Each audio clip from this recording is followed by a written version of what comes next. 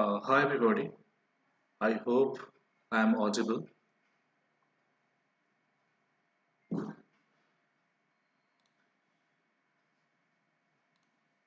আশা করছি আপনারা আমায় শুনতে পাচ্ছেন। Good morning everybody. এটি আমাদের প্রথম ক্লাস হচ্ছে লাইভ হিসেবে পেপার পেপার 2 থেকে, অর্থাৎ ইংরেজি দ্বিতীয় পত্র থেকে। So I don't know how many of you are joining today, but I will start whatever may be your attendance. Okay, so আজকে আমরা আলোচনা করব বেস্ট শর্ট স্টোরি সিরিজ নিয়ে। আমাদের যে ইন্টারনেটের যে ইউনিটে যেখানে শর্ট স্টোরিজ ইউনিট রয়েছে, সেখানে আমরা ওয়ার্ল্ড ক্লাসিক শর্ট স্টোরিজগুলো নিয়ে আলোচনা করব মূলত। আশা করি স্ক্রিনে দেখতেই পাচ্ছ সবাই। World classics series short stories থেকে হবে, এটা আমাদের পার্ট 1 মেনলি। এই পার্ট 1-এ আমরা আজকে 20টি শর্ট স্টোরিজ আলোচনা করব। আমাদের টার্গেট থাকবে 100 শর্ট স্টোরিজ নিয়ার অ্যাবাউট। প্রত্যেকটি জনরা থেকে আলোচনা করব। আজকে শর্ট স্টোরি দিয়েই শুরু করলাম। ড্রামা, পোয়েট্রি, নোভেল এবং নন ফিকশন নিয়েও আমরা এরকম সিরিজ রাখবো। সো আপনাদের রেসপন্স অনুযায়ী এই ক্লাসটি, এই কোর্সটি বা এই লাইভ ক্লাসটি করাবো। ওকে, সো আই হোপ আপনারা যুক্ত হয়েছেন। শুরু করছি আজকের আলোচনা।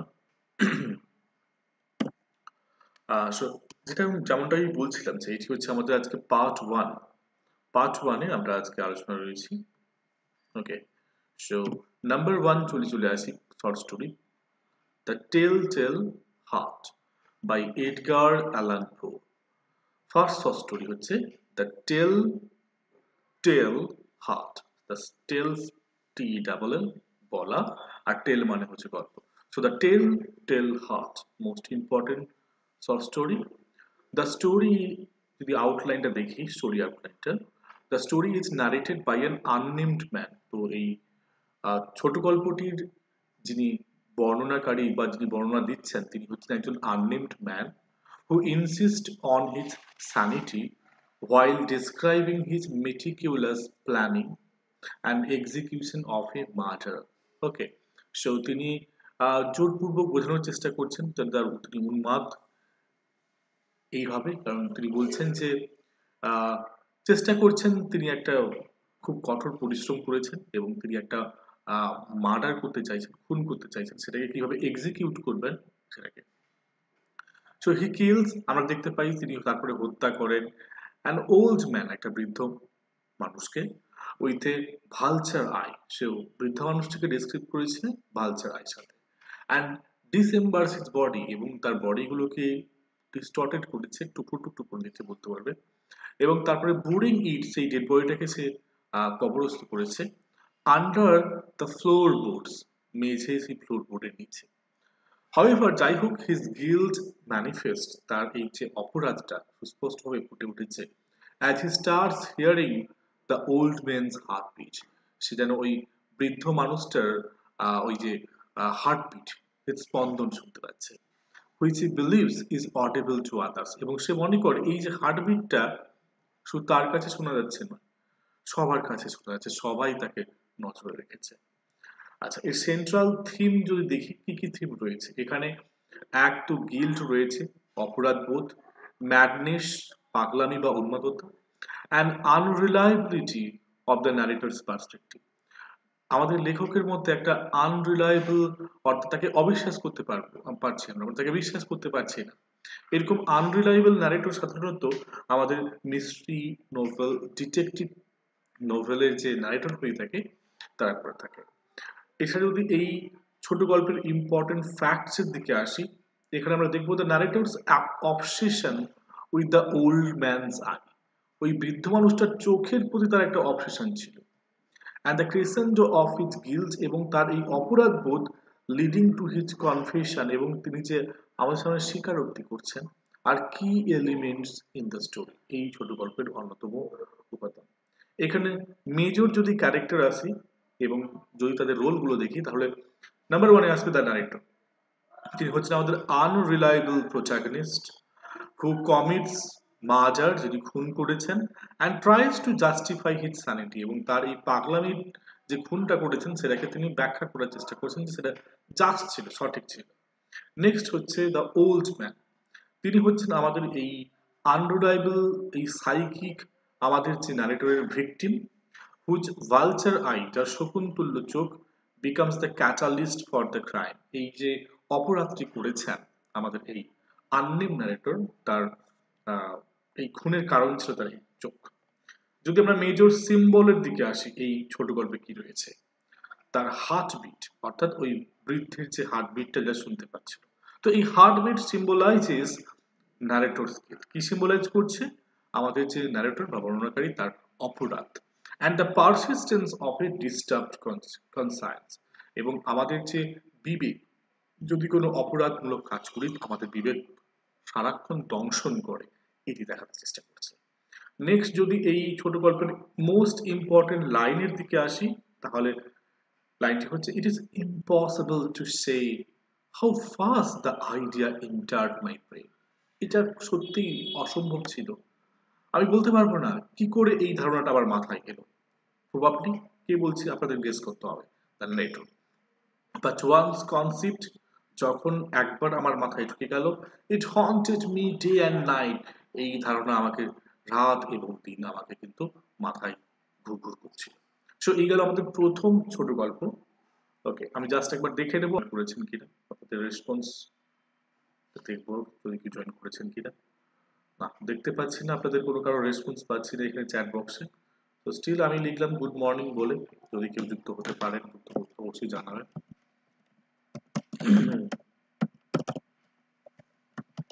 Good morning. ওকে, নাও আবার আলোচনায় ফিরে আসছি।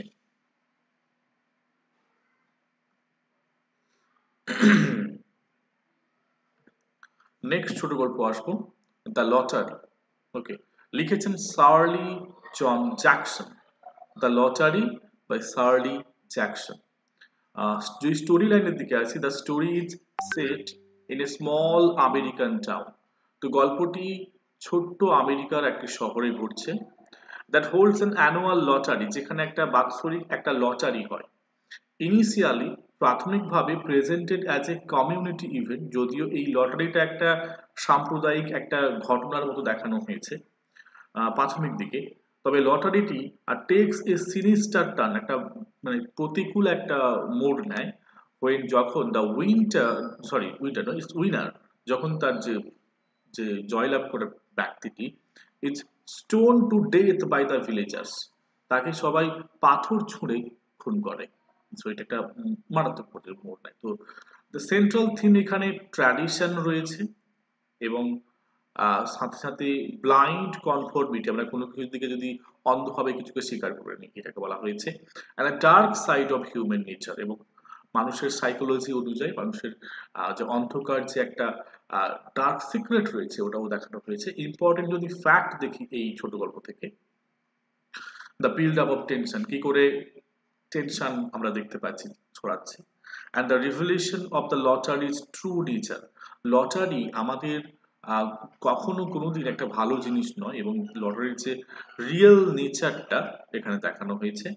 শক বোথ দ্য রিডার, যেটা আমাদের পাঠকদেরকে এবং অন্যান্য চরিত্রদেরকে এখানে আমাদের খুবই খুবই দংশিত করেছে। তো যদি দেখবো এখানে ইম্পর্টেন্ট ক্যারেক্টারগুলি কে কে ছিল, নাম্বার ওয়ান হচ্ছে টেসি হাচিনসন। টেসি হাচিনসন তিনি কে ছিলেন? দ্য ওমেন, মহিলাটি, হু আলটিমেটলি উইন্স দ্য লটারি। তো টেসি হাচিনসন তিনি লটারিটা জেতেন, অ্যান্ড দুর্ভাগ্যবশত তাকে আহ, তাকে মরতে হয়েছিল অ্যাট দ্য এন্ড। নেক্সট হচ্ছে চরিত্র হচ্ছে মিস্টার সামার্স। মিস্টার সামার্স তিনি হচ্ছেন the official who overseas the lottery, পোট্রেইং the traditions normalcy. তো এই মোটামুটি লটারিটা যিনি চালাচ্ছিলেন তিনি হচ্ছেন মিস্টার সামার্স। এছাড়া যদি মেজর সিম্বল দেখি এই ছোট গল্পের, এখানে লটারিটি সিম্বলাইজ করছে dangers of blindly following tradition, অর্থাৎ আমাদের কিছু প্রথা আছে যেগুলো আমরা উচিত সেগুলোকে সরিয়ে রাখা বা সেগুলোকে কন্টিনিউ না করা। তবে সেটাই বলা হচ্ছে যে আমরা যদি অন্ধকারে যেমন without confirming it as a good thing or bad thing, আমরা যদি ওটাকে মেনটেন করে যাই তাহলে কিন্তু খারাপ। So without questioning it's morality or purpose, ট্র্যাডিশনটাকে অবশ্যই ফলো করবো, বাট ওখানে নৈতিকতা এবং উদ্দেশ্যটাকে দেখে। আর যদি মোস্ট ইম্পর্টেন্ট লাইন দিকে আসি এই আমাদের ছোট গল্পের, it is not fair, it is not right, it is not fair, it is not right, most important line the lottery ছোট গল্পের। নেক্সট আসবো দ্য গিফট অফ দ্য ম্যাজাই। আপনারা অনেকেই এই ছোট গল্পটি শুনেছেন, the gift of the ম্যাজাই by O Henry. অত্যন্ত গুরুত্বপূর্ণ এই ছোট গল্পটি। স্টোরি লাইন যদি দেখি, the story follows a young married couple. এই ছোট গল্পের কেন্দ্রে রয়েছে একটা বৈবাহিক সম্পর্ক।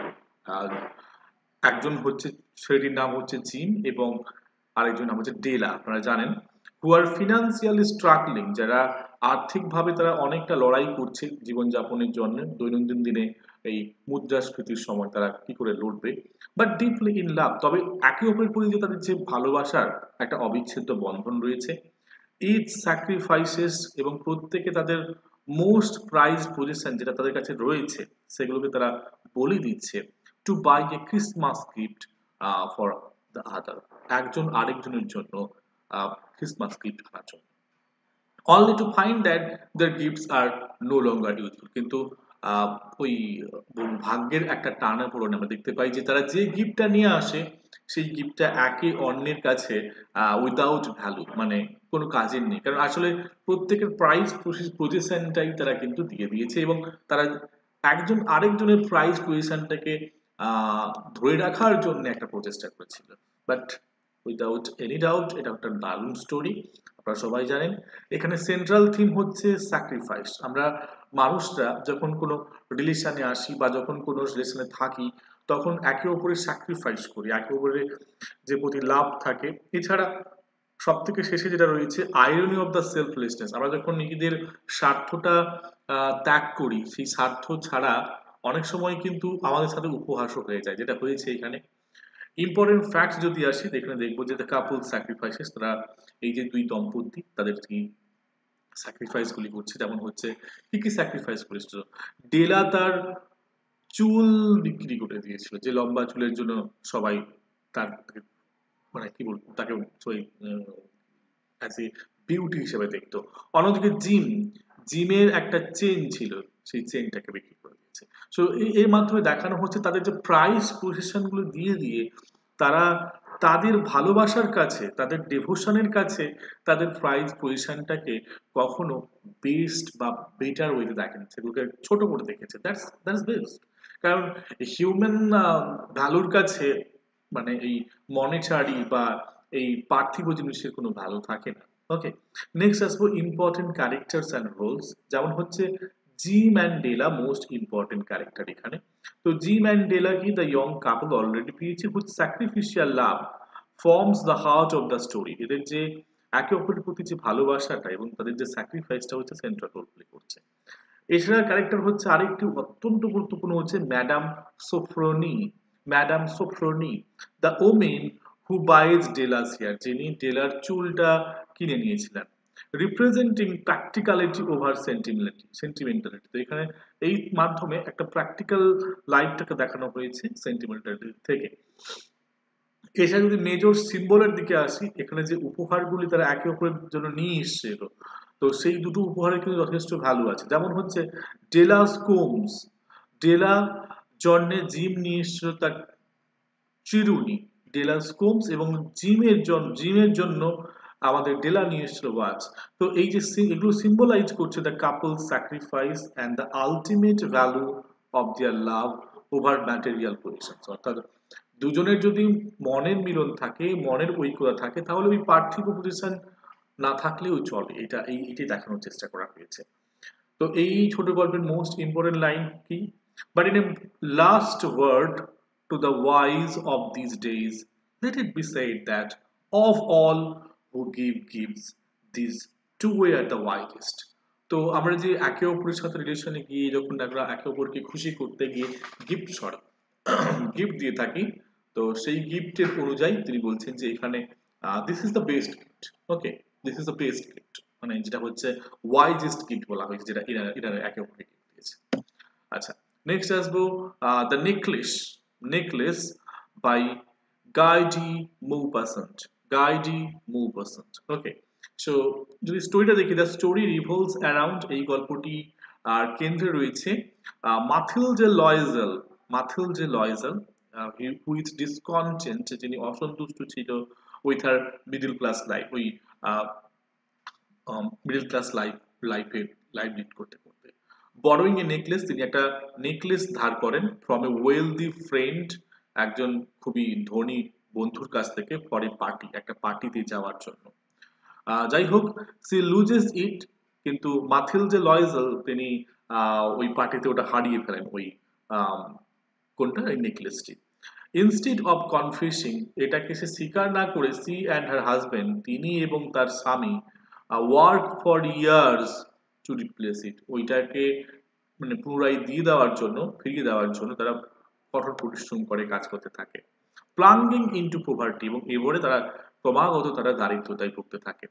আলটিমেটলি, অবশেষে ইট ইজ রিভিলস, এটা উদ্ঘাটিত হয়, the original necklace was A fake, কিন্তু যে অরিজিনাল নেকলেসটাই মানে যার কাছ থেকে নিয়েছিল ওটাই অ্যাকচুয়ালি ফেক ছিল।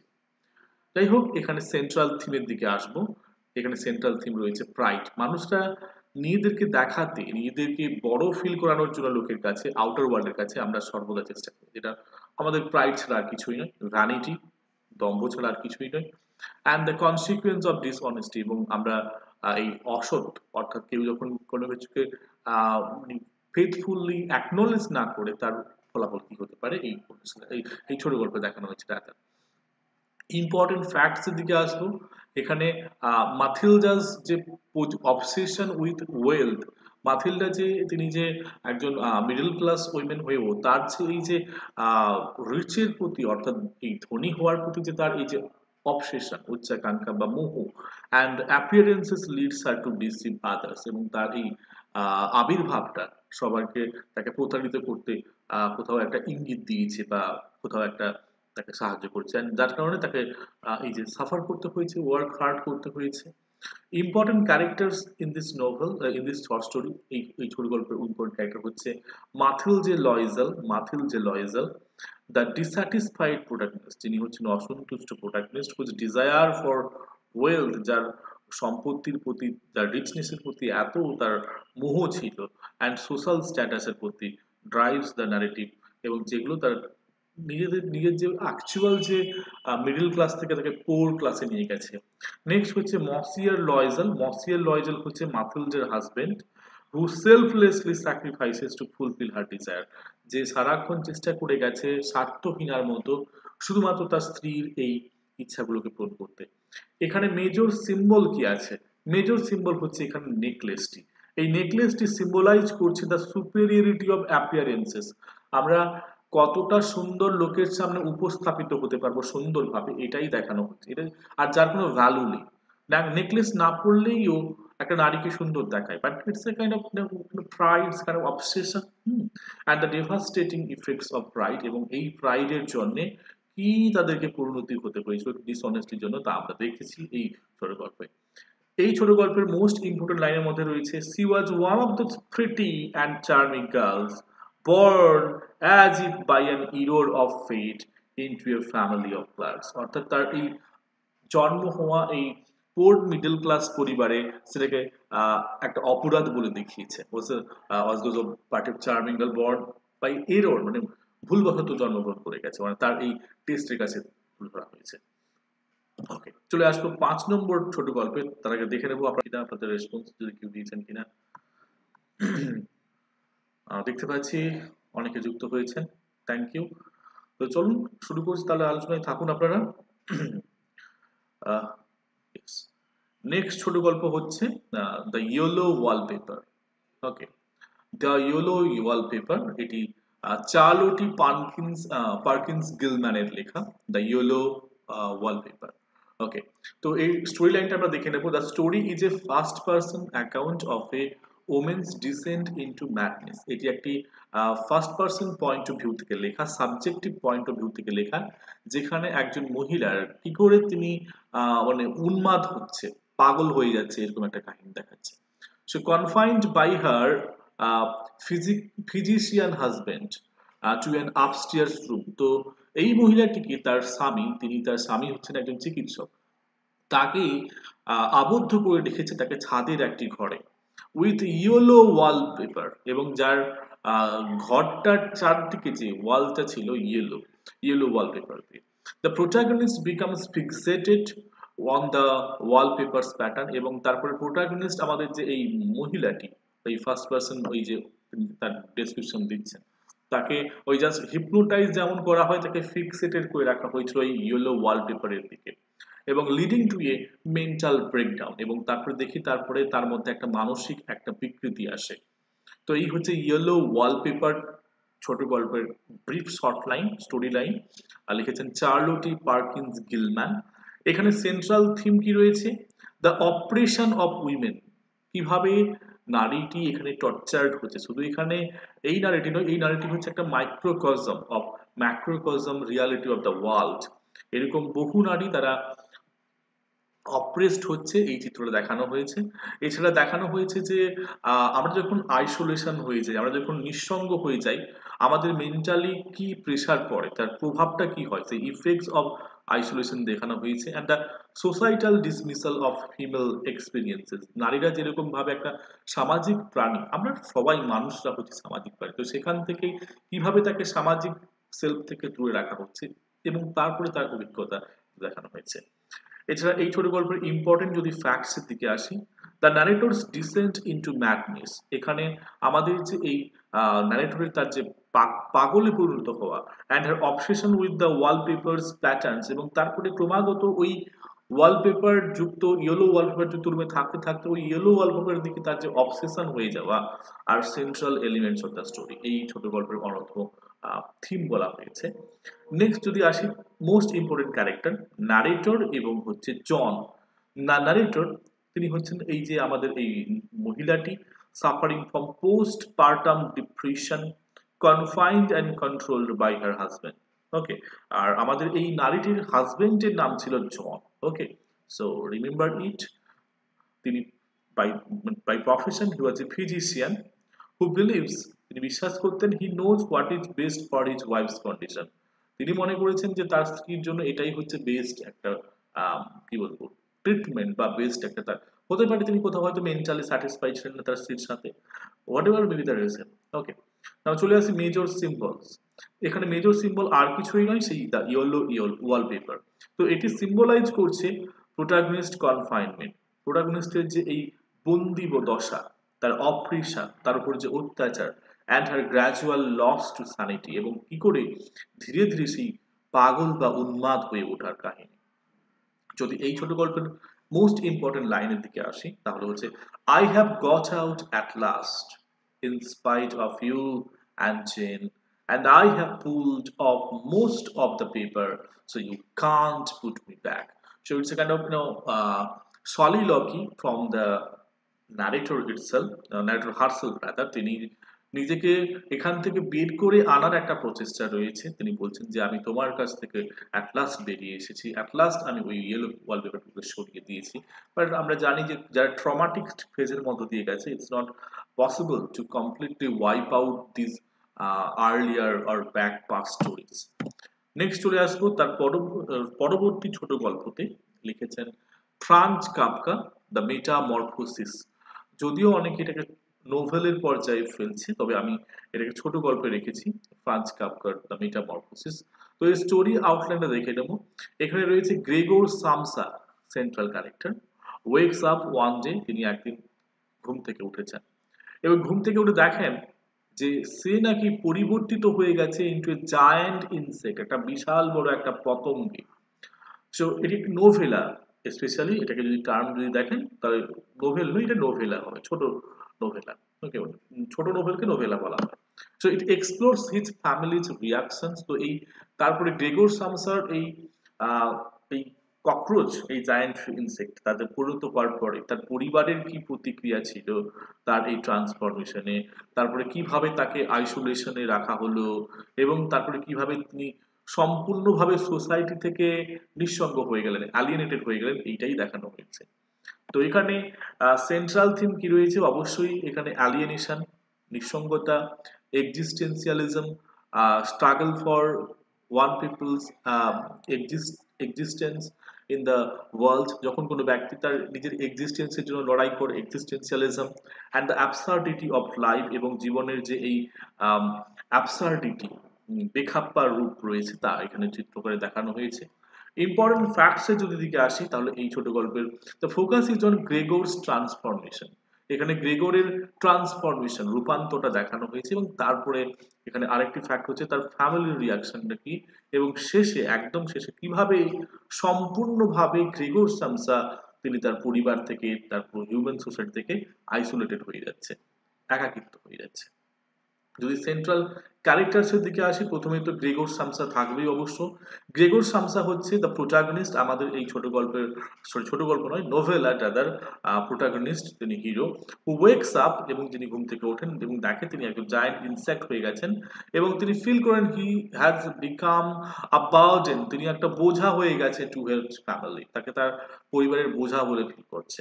যেমন করে আমরা দেখতে পাই যে যখন কোনো মানে পুরুষ বা যখন কোনো নারী, যখন তার মধ্যে ট্রান্সজেন্ডার, যখন এই যে আহ, কি বলবো, বিপরীত যে জেন্ডারের যে ইনফ্লুয়েন্স আসে, তখন দেখি যে পরিবার তার পাশে থাকে না, বা ফিজিক্যালি ডিফর্মিটি হলে তাদেরকে বোঝা বলে ফিল করে। জাস্ট লাইক এটাকে হয়তো দেখানোর জন্য হয়তো ফ্রান্স কাফকা তেমনটা ভাবে একটা আরো একটু নেগেটিভ দিকে গেছেন। ওকে, নেক্সট রয়েছে গ্রিট সামসা।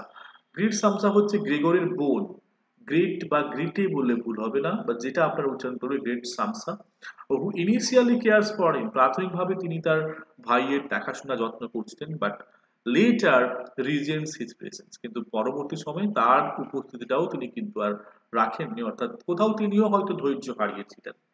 নেক্সট চলে আসবো মেজর সিম্বলস, এই ছোট গল্পে, সরি নোভেলার মেজর সিম্বল কি? সিম্বল হচ্ছে ট্রান্সফরমেশন, অর্থাৎ এই পরিবর্তন, কিভাবে হিউম্যান ফর্ম থেকে একটা ইনসেক্ট ফর্মে যে পরিণত হওয়া, এই ট্রান্সফরমেশন সিম্বলাইজেস দ্য অ্যালিয়েনেশন।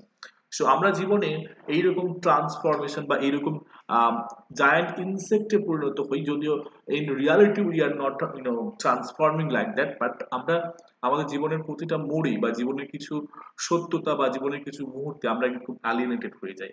আমরা আমাদের বহু আকাঙ্ক্ষিত, বহু কাঙ্ক্ষিত সেই সঙ্গী থেকেও যেখানে আমরা ডিসকানেক্টেড হয়ে যাই। An individual May feel an indifferent world, সবার মধ্যে থেকেও আমরা একটা উদাসীন জগতের মধ্যে থাকতে চাই। ওকে, এবার যদি ইম্পর্টেন্ট লাইনের দিকে আসি এই ছোট গল্পের বা রাদার এই নোভেলার, I can not make you understand, আমি তোমাকে বোঝাতে পারবো না, I can not make any one understand, আমি অন্য কাউকে বোঝাতে পারবো না, what is happening inside me, আমার মধ্যে কি করছে। সো সিমিলার ওয়েতে যখন কোনো মানুষের মধ্যে এরকম কোনো আহ, মানে কি বলবো, বাস্তবতার শিকার হয়, বা আমরা যখন কোনো কিছু ট্রমাটিক লাইফ ফেস করে আসি, তখন আমাদের সবকিছুর মধ্যে একটা ফিকে ভাব দেখতে পাই আমরা, তখন আমরা চাইলেও কাউকে এক্সপ্লেন করতে পারি না আমাদের condition. So it's kind of psychological novel by নোভেলা by France Kafka. Okay, now next চলে আসবো number 7, the most dangerous game by Richard colonel. Most dangerous game by Richard colonel. So what is the story line? এখানে আমরা দেখতে পাবো skilled Hunter, একজন খুবই সুদক্ষ একজন শিকারী, যার নাম হচ্ছে রেন্সফোর্ড। রেন্সফোর্ড, just remember the name, Rainsford, finds himself stranded on an island. সে শিকার করতে করতে কোনো এক কারণে পৌঁছে গেছে একটা পরিত্যক্ত দ্বীপে। স্ট্র্যান্ডেড বলাটা পরিত্যক্ত থেকে বলা হয়েছে একটু অদূর দূরে একটা দ্বীপে, যেটা ওন্ড করছিল জেনারেল জারাফ। জেনারেল জারফ, যার ওই আইল্যান্ডতে বর্তমান সেখানকার আস্তানা গেড়েছেন general জারফ, who হান্টস humans for sport, যারা ওই দ্বীপ থেকে, যারা কোনো মানুষ যদি সেখানে কোনো কোনো ভুলক্রমে চলে যায়, সেই মানুষগুলোকে তিনি শিকার করেন, এবং শিকার করে তার ওই কি বলবো এন্টারটেনমেন্টের জন্য তাদেরকে দিয়ে সে কি করে, কোনো স্পোর্ট খেলায়। ওকে, so রেনস্পোর্ট becomes the hunted in a deadly game of survival, এবং তাকেও সেরকম ভাবে ধরে ফেলার পরে তাকে ওই ডেডলি গেমের একটা ক্যারেক্টার হিসেবে করা হয়, তাকেও সেই গেমটা খেলতে হয়। তো এবারে আসবো এই এই ছোট গল্পের central theme, the thin line between Hunter and hunted, অর্থাৎ শিকারী এবং যে শিকার হচ্ছে এই দুটোর মধ্যে একটা ছোট্ট একটা গ্যাপ রয়েছে, আর সেই গ্যাপটা হচ্ছে ছোট্ট দেখতে, কিন্তু যার প্রভাব হচ্ছে অনেকটা।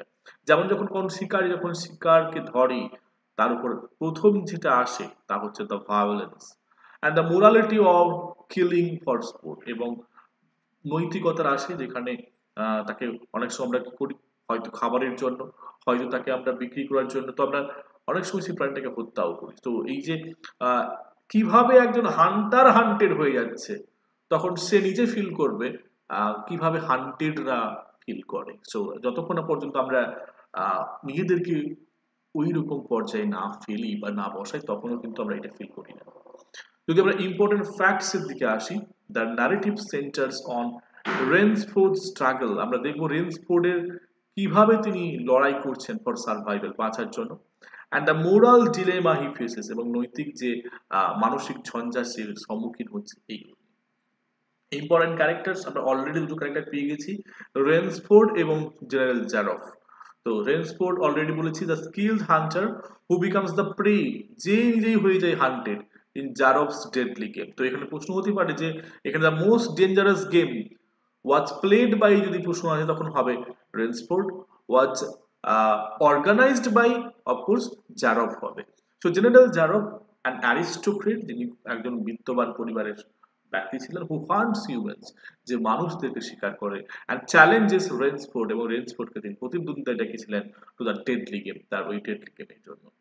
যদি আমরা মেজর সিম্বলে আসি, তাহলে কিন্তু এখানে হান্টিং হচ্ছে major symbol. Hunting game symbolises the predatory nature of humanity, এটা হচ্ছে আমাদের বহু প্রাচীন আমাদের এই সত্তা, আমরা এই হান্টিং বহু কাল আগে থেকে করে আসছি। And the ব্লাউড lines between the civilisation and বারবারিটি, এবং আমাদের সভ্যতা, সভ্য মানুষ এবং আমাদের অসভ্যতা, এই বারবারিটির মধ্যে একটা সূক্ষ্ম লাইন রয়েছে, এটা দেখিয়েছে। নেক্সট হচ্ছে মোস্ট ইম্পর্টেন্ট লাইনের মধ্যে, লাইনটা কি, the world is made up of two classes, এই গোটা বিশ্বটা দুটি শ্রেণীতে বিভক্ত, the hunters and hunters. Yeah, definitely, these are the two classes still exist in our life. সেটা আমরা class, caste, even the state, even the religion, even এদের এদের ঊর্ধ্বে এটা কিন্তু রয়েছে, প্রত্যেকটার মধ্যে এই হান্টার এবং হান্টিসের একটা প্রভাব রয়েছে। নেক্সট চলে আসবো the date by James Joyce. তার আগে একটু দেখে নেবো আপনারা কতজন রয়েছেন কিনা। Just a second. দেখতে পাচ্ছি পরে আবার কেউ যুক্ত হয়েছেন। আশা করি সবাই বুঝতে পারছেন। যদি কোথাও বুঝতে না পারবেন অবশ্যই জানাবেন, কোথাও যদি অসুবিধা হয়ে থাকে বা সাজেশন থাকলেও অবশ্যই আমাকে দেবেন আপনাদের। ওকে, নেক্সট চলে আসবো। ওকে, so the date by James Joyce. ওকে, এখানে স্টোরিটা কি, দ্য ডেট বাই জেমস জয়েসের এটি দেখানো হয়েছে set during a Christmas party in Dublin, আয়ারল্যান্ডের ডাবলিনে একটা ক্রিসমাস পার্টির সময় ঘটনা দেখানো হয়েছে। দ্য স্টোরি ফলোজ, এই গল্পের যে বিষয়বস্তু রয়েছে, গ্যাব্রিয়েল কনরয়েজ, এখানে একটা ক্যারেক্টার পেলাম Gabriel কনরয়েজ, internal reflections on life, love, and mortality after his wife reveals a past romantic attachment.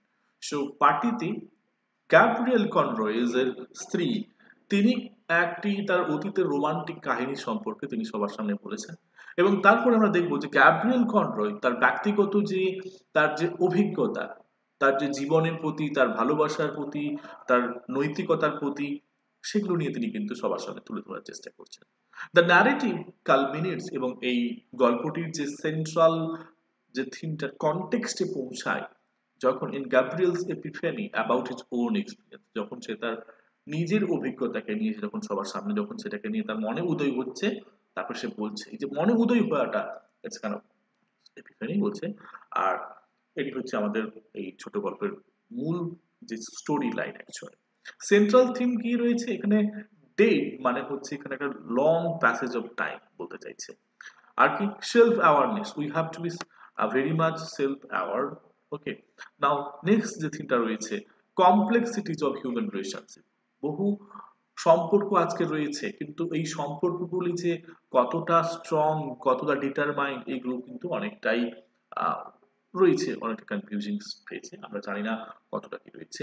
Next হচ্ছে যদি আমরা ইম্পর্টেন্ট ফ্যাক্টস দিকে আসি, the focus is on গ্যাব্রিয়েলস introspection. কিভাবে গ্যাব্রিয়েল কনরয়, আমাদের যে সেন্ট্রাল ক্যারেক্টার, কিভাবে তার অন্তর যে ভাবনায় মজে গেছে অ্যান্ড হিজ রিয়ালাইজেশন, এবং তারপর তিনি যখন বুঝতে পারলেন about his own limitations and morality, এবং তার নিজস্ব সীমাবদ্ধতা এবং তার এই মোরালিটি। যদি আমরা ইম্পর্টেন্ট চরিত্র আসবো, দুজনেই রয়েছে, এক হচ্ছেন গ্যাব্রিয়েল কনরয়, গ্রেটা কনরয়। গ্যাব্রিয়েল কনরয় অলরেডি বলেছি, protagonist who grapples with his perceptions of himself and his relationship with his wife. R next হচ্ছে গ্রেটা কনরয়, গ্রেটা কনরয় তার স্ত্রী, whose past love becomes the catalyst for Gabriel's introspection। এবং হয়তো এই মেয়েটি বা তার স্ত্রীটি তার পূর্বে কোনো পুরুষের সাথে সম্পর্ক ছিল, এই সম্পর্কটা গ্যাব্রিয়েলের ইন্ট্রোস্পেকশনের মূল কারণগুলো দেখানো হয়েছে।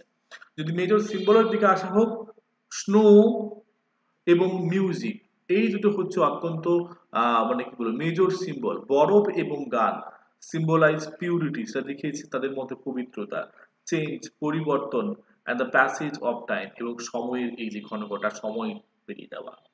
যদি আমরা ইম্পর্টেন্ট লাইনের দিকে আসি, তাহলে হচ্ছে হিজ সোল শোন slowly as he heard the snow falling ফেইন্টলি through the universe and faintly falling like the descent of their last end upon all the living and the dead। ওকে, একটু দেখে নেবেন লাইনটাকে ব্যাখ্যা করে ভালো করে। এবারে নেক্সট চলে আসবো ফ্ল্যানারি ও কনর।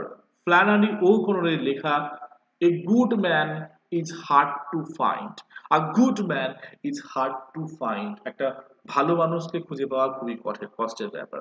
তো এখানে স্টোরি লাইনটা দেখে নেব। এখানে আ family এমবার্কস on a road trip, একটা পরিবার যারা রোড ট্রিপ করছে, led by the grand mother, এবং তাদের নেতৃত্ব দিচ্ছেন তাদের ঠাকুমা, who wants to visit an old house, যার উদ্দেশ্য ছিল একটা পুরনো বাড়িতে ভ্রমণ করতে যাওয়া। The trip text A tragic turn, কিন্তু এই ভ্রমণটা একটা বিয়োগান্তক রূপ নিয়েছিল when they encounter an escaped convict, যখন রাস্তাপথে তারা তাদের সাথে সাক্ষাৎ হয়েছিল একজন পলাতক আসামির সাথে, যার নাম ছিল the misfit. Okay, leading to A devastating outcome, যার ফলে এই এর পরিণতিটা খুবই খুবই খারাপ হয়েছিল। এইটা হচ্ছে সেন্ট্রাল থিম। সেন্ট্রাল থিম হলো স্টোরি আউটলাইন। সেন্ট্রাল থিম হচ্ছে মোরালিটি, গ্রেস এবং nature of evil. Important facts এর যদি দিকে আসে, তাহলে হচ্ছে ঘটনার মধ্যে ওই যে দ্য মিসফিটের সাথে দেখা হওয়া, এবং সেখানে grand mother's realisation about the nature and goodness R central elements, এগুলো হচ্ছে সেন্ট্রাল এলিমেন্ট। চরিত্রগুলির মধ্যে হচ্ছে নাম্বার ওয়ান হচ্ছে the grand mother, the central character, which misguided believes, তার কিছু ভুল পথে যাওয়া কিছু বিশ্বাস, and his actions and her actions rather contribute to the tragedy, এই কাহিনীর অন্ত হওয়ার পেছনে কারণ ছিল। নেক্সট হচ্ছে দ্য মিস্টিক বলছি না, মিসফিট হবে রাদার। সো ইনি হচ্ছেন escaped convict which confrontation with the family challenges there moral believes, এগুলি নৈতিক যে বিশ্বাসগুলোকে আমাদের বিরুদ্ধাচরণ করছে। মেজর সিম্বলের মধ্যে রয়েছে এই দ্য মিসফিট, এই ক্যারেক্টারটি। তিনি সিম্বলাইজ করছেন দ্য এমবডিমেন্ট অফ ইভিল, তিনি হচ্ছেন ইভিল, খারাপের বা মন্দের একটা চিত্র। while অন্যদিকে the grand mother's movement of grace reflects, ঠাকুরমার যে এই যে তার যে গ্রেসগুলো চাহনিগুলো reflects the possibility of redemption, হয়তো কোথাও দেখানোর চেষ্টা করা হচ্ছে তিনি কি করে এই মুক্ত হতে চাইছেন এখান থেকে। আর ইম্পর্টেন্ট লাইনস হচ্ছে she would have been a good woman, তিনি একজন সুন্দরী নারী হতে পারতেন, সুন্দর কোমল নারী হতে পারতেন, if it had been somebody there to shoot her every minute of her life, যদি কেউ তার জীবনে যদি প্রত্যেকটা জিনিসটাকে ফুটিয়ে তোলার চেষ্টা করতো, হয়তো প্রবাবলি এটা ওই ঠাম্মার বা গ্র্যান্ড মাদারের পয়েন্ট অফ ভিউ থেকে বলা হয়েছে। নেক্সট আসবো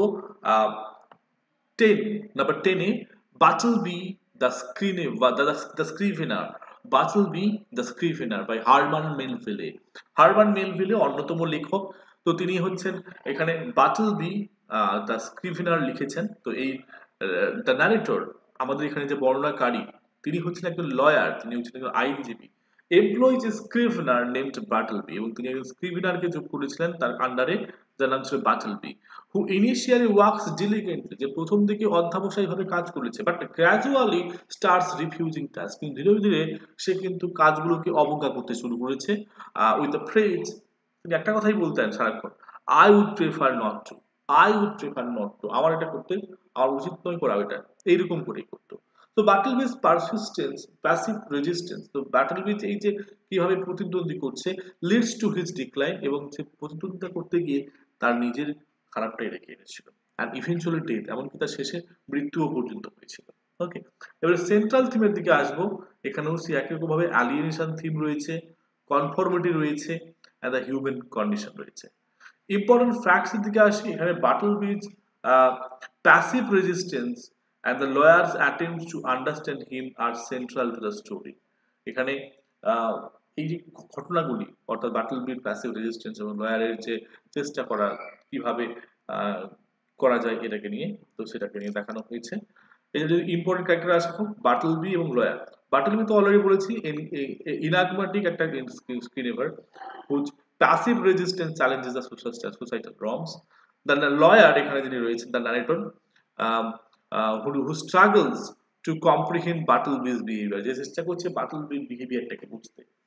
মেজর সিম্বলের মধ্যে রয়েছে I would prefer not to, এটি সিম্বলাইজ করছে বাটলবিজ রিজেকশন, বাটলবি প্রত্যাখ্যান করছে the conformity and the futility of resistance against the indifferent society. Okay, important line হচ্ছে I would prefer not to, তো এই লাইনটা খুবই খুবই খুবই গুরুত্বপূর্ণ, অবশ্যই মাথায় রাখবেন। ওকে, I would prefer not to. Okay, now next একটু দেখে নিই আপনাদের প্রেজেন্সটাকেও। ইয়েস, আরো কেউ জয়েন হয়েছেন, খুব ভালো। ওকে, নেক্সট আসবো। অলরেডি আমরা মানে আজকের আলোচনার মিডল পোর্শনে চলে এলাম, কারণ আমরা বলেছিলাম এটা হচ্ছে পার্ট 1 আমাদের শর্ট স্টোরি থেকে। আজকে আমরা 20টি শর্ট স্টোরি আলোচনা করব, অলরেডি 10টি আমরা আলোচনা করলাম। ওকে, নাও আসবো 11th one, the cask of অ্যামন্টিলাজো, the cask of অ্যামন্টিলাজো, the cask of অ্যামন্টিলাজো by Edgar Allan পো। আমরা already the tell story already পড়ে এসেছি এডগার অ্যালান পো এর। তো এবারে আসবো দ্বিতীয় তার লেখা, the cask of অ্যামন্টিলাজো, the cask of অ্যামন্টিলাজো। ওকে, তো স্টোরি লাইনটা দেখে নেবো আমরা। এখানে প্রথমে আমরা দেখতে পাবো সেন্ট্রাল ক্যারেক্টার মন্ট্রিসরকে। মন্ট্রিসর সিক্স রিভেঞ্জ, সে প্রতিশোধ চাইছে, প্রতিশোধের আগুন তার মধ্যে জ্বলছে এগেইনস্ট ফরচুনাটো। কার সাথে? মন্ট্রিসর প্রতিশোধ চায় কার কাছ থেকে? ফরচুনাটোর কাছ থেকে। এ ফেলো নোবেলম্যান, তিনি হচ্ছেন সঙ্গী একজন, ফর সাম আনস্পেসিফাইড ইনসাল্ট, কেননা ফরচুনাটো কোনো না কোনো দিন আমাদের মন্ট্রিসরকে অপমান করেছিলেন। সো এটা বলা হয়নি কি অপমান করেছিল, আনস্পেসিফাইড ইনসাল্ট করেছিল, বাট তিনি চাই প্রতিশোধ নিতে। সো মনস্ট্রেসর লিওর্স ফরচুনাটো, তো মনস্ট্রেসর কি করেছে? প্রলুব্ধ করেছে sexually ফরচুনাটোকে into his families catacombs under the pretence of testing R rear wine. তাকে কি একটা ওই বহু ইউনিক প্রজাতির একটা ড্রিঙ্ক খাওয়াবে। দেন তারপরে তাকে change him and Waals him alive, এবং তারপরে তাকে শিকল দিয়ে তাকে বন্দি করে তার চারদিকে দেওয়াল গেঁথে দিয়েছে।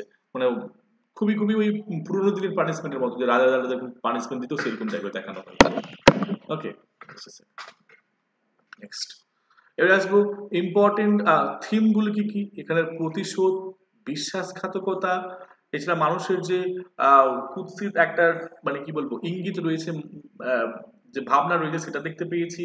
এছাড়া হচ্ছে ইম্পর্টেন্ট ফ্যাক্টরির মধ্যে দ্য স্টোরি, এই গল্পটি focuses on মন্ট্রেসরস meticulous planning and execution of his revenge, কিভাবে সে তার ওই এত কঠোর একটা মানে কি বলবো প্ল্যানিং করছে, এবং তারপরে সেই কিভাবে সেই প্ল্যানিংটাকে এক্সিকিউট করছে, এটা মেন বিষয়। মোস্ট ইম্পর্টেন্ট ক্যারেক্টার্স এবং যদি রোলস এর দিকে আসি, প্রথমে হচ্ছে মন্ট্রেসর। মন্ট্রেসর হচ্ছে একজন, আমরা বুঝতেই পারলাম যে তিনি একজন প্রোটাগনিস্ট, যিনি খুবই খুবই ভয়ানক, ভেঞ্জেফুল প্রোটাগনিস্ট হু ম্যানিপুলেটস, যে সুকৌশলে ফরচুনাটোকে চালিত করছে ইনটু হিজ ট্র্যাজিক ডিমাইজ, কিভাবে তাকে মানে জীবন্ত তাকে একটা কবর দেওয়ার মতো করে কাজ করছে। অন্যদিকে ফরচুনাটো তিনি হচ্ছেন victim who false pray to মনসিয়রস revenge plot, যে মনসিয়রের ওই হিংসাত্মক প্রতিসাধক তার প্লটে অনেক শিকার হয়েছে। নেক্সট হচ্ছে মেজর সিম্বল। এখানে মেজর সিম্বলগুলি কি কি আছে? ক্যাটাকম্বস। ক্যাটাকম্বস কি রিপ্রেজেন্ট করছে? অ্যান্ড দ্য ওয়াইন এই দুটি রিপ্রেজেন্ট দ্য ডেপথস অফ মনস্ট্রিয়াস ডিসিট। আমাদের মনস্ট্রিয়াস যে কতটা ছলচাতুরিযুক্ত সেটি ক্যাটাকম্বস এবং ওয়াইন দুটো সূচিত করছে। আর অন্যদিকে ফরচুনাটস এবং ফরচুনাটোর ইভেঞ্চুয়াল এন্টনমেন্ট এবং তার পরিণতি অন্তিম পরিণতি দেখানো হচ্ছে। যদি ইম্পর্টেন্ট লাইনের দিকে আসি, for the love of god মনস্ট্রেশর, for the love of god মন্ট্রেশর rather is important line. Next চলে আসবে নাম্বার 12। নাম্বার 12 হচ্ছে অন্যতম লেখক আর্নেস্ট হেমিংওয়ে তার লেখা the snow of Kilimanjaro, the snow of Kilimanjaro. So I want to know from you, আমি আপনাদের কাছে জানতে চাইবো যে এই যে আজকে 20টি শর্ট স্টোরি আলোচনা করা হচ্ছে, এগুলোর মধ্যে আপনারা কতটা পড়েছিলেন বা এগুলোর মধ্যে কতটা জানা ছিল? এগুলোর মধ্যে যদি অজানা থেকে থাকে, যদি নতুন পাচ্ছেন, অবশ্যই আপনারা জানাবেন, কারণ এটি ভালো লাগবে আমার জানতে যে শর্ট স্টোরিগুলো সিলেক্ট করেছি এবং আপনারা এই স্টোরি লাইনগুলো জেনে আপনাদের উপকৃত হলে অবশ্যই বলবেন, তাহলে আমারও মোটিভেট ফিল হবে যে আমি যেন কন্টিনিউ করি এটিকে। ওকে, চলে আসি স্টোরি লাইনে। The story follows Harry. এখানে গল্প যেটা রয়েছে, গল্পের কেন্দ্র রয়েছে হ্যারি। হ্যারি হচ্ছে একজন রাইটার যে suffering from gangrene in Africa. Gangrene in Africa, সে কোনো একটা অসুখের জন্য ভুগছে অ্যাকচুয়ালি। জাস্ট এ সেকেন্ড, আমাকে একটু জাস্ট দেখতে হবে। গ্যাংগ্রিন না,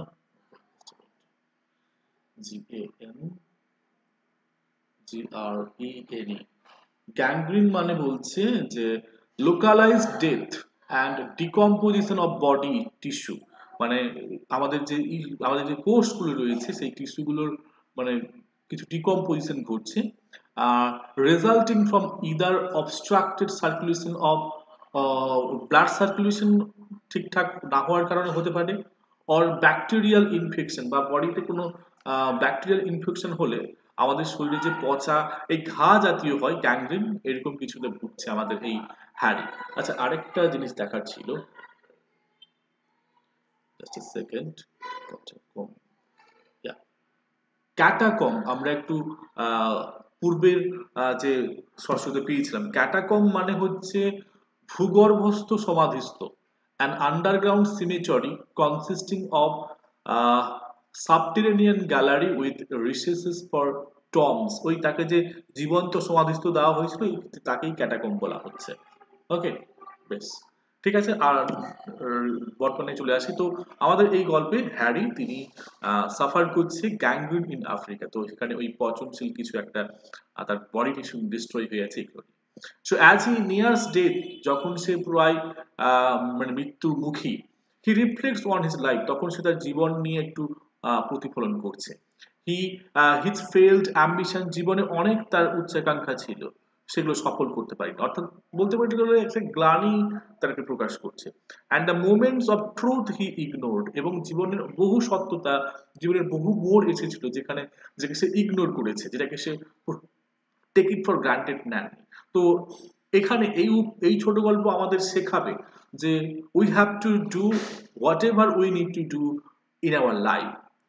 আমাদের যখন যে সময় আসবে সেই সময় আমাদের কাজ করা উচিত। যদি প্রয়োজন হয়ে থাকে কোনো বন্ধুত্ব, কোনো পরিবারের সাথে সম্পর্ক বাঁচিয়ে রাখার জন্য যদি আপনাকে ঝুঁকতেও হয়, আপনি ঝুঁকে যান। যদি প্রয়োজন হয়ে থাকে যে সেই মানুষটা আপনার জীবনে ইম্পর্টেন্স রয়েছে, অবশ্যই তাকে ইম্পর্টেন্স দিন। যদি সে না দিয়ে থাকে আপনি দিন, যেটা প্রয়োজন সেটা করবেন। কিন্তু অ্যাট দ্য এন্ডে গিয়ে যদি আপনি অনুতাপ করেন, তাহলে কোনো জীবনের ভ্যালু নেই। এই ছোট গল্পটি তাই শেখাচ্ছে। So central thing is about regret. It is about mortality. Say we are in a life which has a kind of expiry date. আমাদের কাছে expiry date রয়েছে, but we do not know what is the exact expiry date, but we have to expire from this word. So mortality is must for all. So আমাদেরকে মাথায় রাখতে হবে যে আমরা লাইফে যেন এমন কিছু না ফেলে যাই, এমন কিছু না পিছুটান রেখে যাই যার জন্য at the end ডেথ বেডে শুয়ে অনুতাপ করতে হয়, ঠিক হ্যারির মতো। So and the consequences of A স্কোয়ান্ডার্ড opportunity, এবং কিভাবে তিনি তার সমস্ত অপরচুনিটিগুলোকে পদদলিত করেছে এগুলো নিয়েও তিনি বলছেন। আচ্ছা, ইম্পর্টেন্ট যদি ফ্যাক্টের দিকে আসি, এখানে হ্যারি রিফ্লেক্ট করছে on his life and his missed chances two right about meaningful experiences R central to the narrative. জীবনে বহু কিছু ছিল করার, জীবনে বহু কিছু সে উপভোগ করতে পারতো, বাট সামহাউ ইগো হোক বা কিছু হোক যার কারণে সে সেটাকে করতে পারেনি, এবং যেটা তার ওই ডেথ বেডে এসে সেটা কিন্তু রিফ্লেকশন করছে। আচ্ছা, মোস্ট ইম্পর্টেন্ট ক্যারেক্টার যদি আসি তাহলে হ্যারি হচ্ছে অন্যতম চরিত্র, তিনি প্রোটাগনিস্ট, অলরেডি তার সম্পর্কে বলেছি। চলে আসবো হেলেন। হেলেন হচ্ছে তার স্ত্রী, হেলেন হচ্ছে হ্যারির স্ত্রী, হু ট্রাইজ টু কমফোর্ট হিম, যে তাকে মানে কোথাও তাকে বোঝানোর চেষ্টা করছিল ডিউরিং হিজ ফাইনাল মোমেন্টস, তার শেষ মুহূর্তে তাকে সান্ত্বনা দেওয়ার চেষ্টা করছিল কোথাও। এবার যদি মেজর সিম্বলের দিকে চলে আসি, মেজর সিম্বল এখানে রয়েছে স্নো অফ মাউন্ট কিলিমাঞ্জারো, পর্বত কিলিমাঞ্জারো, তার বরফের সাথে এখানে একটা সিম্বল রয়েছে। এটি সিম্বলাইজ করছে পিউরিটি, এবং এটি এই মাউন্ট কিলিমাঞ্জারোর যে স্নোটি, এটি হচ্ছে একটা মেটাফোরের মতো for হ্যারিজ আনফুলফিলড aspirations and missed opportunities. Harry যে যে সমস্ত উচ্চাকাঙ্ক্ষাগুলো করেছিল যেগুলো পরিতৃপ্ত করতে পারেন, এবং যে সমস্ত অপরচুনিটিগুলো তার জীবনে এসেছিল সেগুলোকে সে মানে টেক ইট ফর গ্রান্টেড করতে পারেন, সেগুলোই ওই স্নো এর মতো অধরা, ওই বরফের কাছে পৌঁছানো অধরা, ঠিক তেমনটাই দেখানো হয়েছে। এবার যদি আসি ইম্পর্টেন্ট লাইনস এর দিকে, know that is not it, the promise was that he would go skiing in the Swiss mountains and then write that book. He had promised himself that he would write it as it should be written, but unfortunately, he was not able to do it.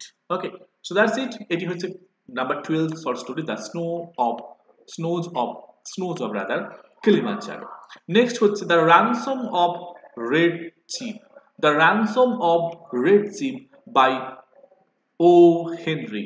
Another impressive story from O. Henry. The ransom of red sheep. Okay, so গল্পের মূল কাহিনী কি? Two কিডন্যাপার্স, এখানে দুজন kidnapper রয়েছে, একজন হচ্ছে বিল, একজন হচ্ছে স্যাম। দে ডিসাইড, তারা সিদ্ধান্ত নিয়েছিল two ransom the son of A wealthy man, একজন বিত্তবান ব্যক্তির তার যে জন্য কিডন্যাপ করার পর যে ক্ষতিপূরণ যে চাওয়া হয় সেই ক্ষতিপূরণটা দেবে তারা। ওকে, হাউএভার দ্য বয়, যাই হোক ওই ছেলেটি যার নাম হচ্ছে Johnny, turns out to B a handful, creating chaos and making their life miserable. ওকে, মানে ক্ষতিপূরণ তার কাছ থেকে, মানে তার বাবার কাছ থেকে চেয়েছিল rather.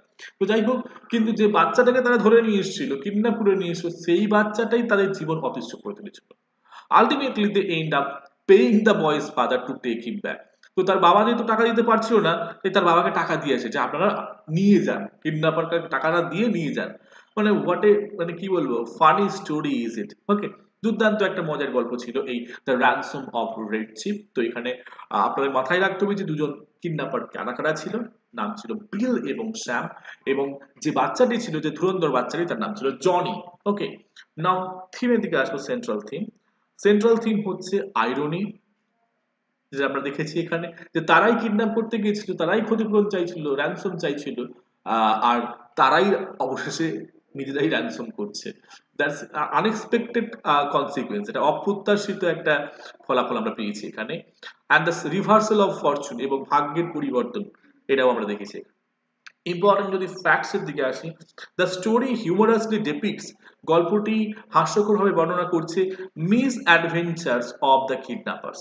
Okay, and the unexpected turn off events, এবং ঘটনার কিভাবে বিরূপ মোড়, when the kidnapped child becomes the source of torment, যখন ওই কিডন্যাপ করা বাচ্চাটি তাদের অত্যাচারের কারণ হয়ে যায় তাদের উপর। সো ক্যারেক্টার বললে আর ব্যাখ্যা করার কিছু নেই, বিল এবং স্যাম, এবং আরেকটি কোন হচ্ছে জন। ওকে, জনি। এবার সিম্বলের দিকে আসি, তো এখানে সিম্বলটা খুব জরুরি। জনিজ এই যে ওয়াইল্ড অ্যান্ড আনকন্ট্রোলেবল নেচারটা, যেটা আমরা এই ছেলেটির মধ্যে দেখেছিলাম, জনির মধ্যে, এটি কি সিম্বলাইজ করছে?